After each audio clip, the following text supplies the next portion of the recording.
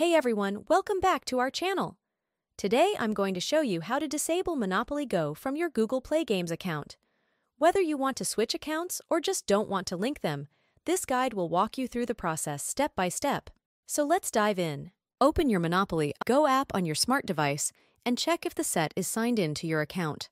By opening the Monopoly application on the home page in the upper right corner, you can notice 3 lines, which you will click. Then in the drop-down menu, you will look for the Settings option and click on it. Clicking on the Settings option will open a new page, where you will be taken to the Manage Account option and click on it. A new page will open, where you can also navigate to the option with the joystick symbol drawn on it and click on Disconnect. And that is that! Your Monopoly Go account is now disconnected from Google Play Games. And there it is. By following these simple steps, you can easily exclude Monopoly Go from your Google Play Games account.